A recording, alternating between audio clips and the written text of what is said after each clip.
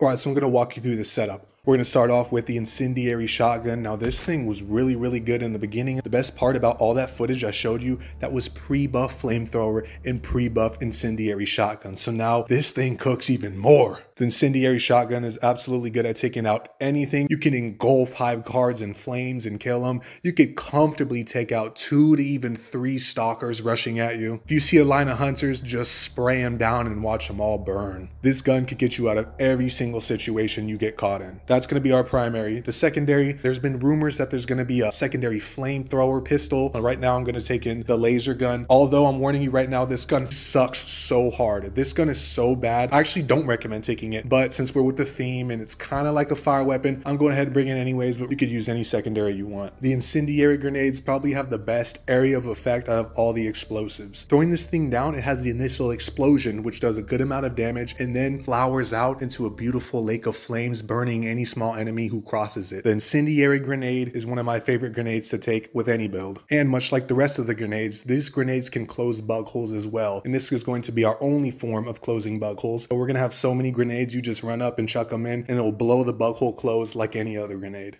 Now I'm big on character customization on games. I believe if you're going to play the part, you got to look the part. So the armor we're rocking, we're going all orange, everything. We're going to be running around looking like a Cheeto. So that when people see us, they're like, okay, that's a Flametrooper. I'm just going to keep him over there, let him cook. Okay, literally just let him cook. This gear is in the first Warbond pass. The helmet is going to be the CE-35 Trench Engineer. This helmet looks really cool. It actually looks like the visor of a welder's helmet. So this thing fits the build perfectly. Our body armor, we're going to be rocking with the same variant, the CE-35 Trench Engineer. And the stats on this armor are perfect. It gives us 6 grenades in total, and we're going to be using grenades for a lot of things, along with the Tide Turner cape. Our player card to match the theme is also going to be the Tide Turner. An alternate player card you could use if you care is the Cloak of Prosperity's Gratitude. It's orange and black, so it looks nice as well. Looking into our stratagems and bringing the orbital laser. When it's dragging across the ground, it creates lines of fire. So this thing is a perfect all-around stratagem and it fits the fire theme. The orbital laser is great with crowd control. Whenever you find yourself in a tough situation, you throw it down. The orbital laser also gives us a good counter to Bile Titans. While not completely killing them, it'll do about half health damage to where one of your anti-tank builds can come along and pop its head off. Our next stratagem, Napalm Airstrike. The Napalm Airstrike does great initial damage. Where the eagle drags along and goes doon doon doon, hits it 3 times, this just falls and drops them all 3 at the same time. Something that's better than the regular eagle is it leaves flames that does so much damage to anything that sits in it. This is the perfect airstrike for holding down any openings to keep any small to medium enemies away for a prolonged period of time. You see that wretched line of hunters following you, drop an eagle napalm strike and watch them all get deleted. You see a bug hole breach, this is the best stratagem to just throw it right on top of it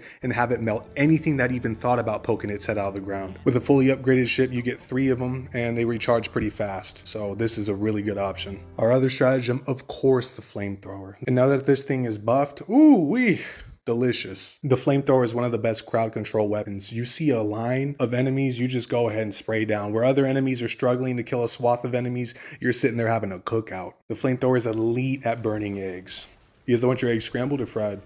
It is also one of the best weapons at taking out chargers. You see a charger just sustain fire on its leg and you burn it within seconds. This is a great all-around weapon for hordes of enemies and chargers alike. You are the charger slayer, you are the crowd controller. Very, very dangerous weapon, but very effective. And later in the video, I'm gonna teach you guys how to use this thing with peak efficiency. Our second carry stratagem is going to be the shield generator pack. Now, I never really used the shield generator pack. The main reason we're bringing the shield generator pack. When you pull out the flamethrower and you're spraying down enemies, once in a while, a hunter's gonna jump across through the flames and whack you. The shield generator pack will prevent you from getting staggered so we can keep the flamethrower active.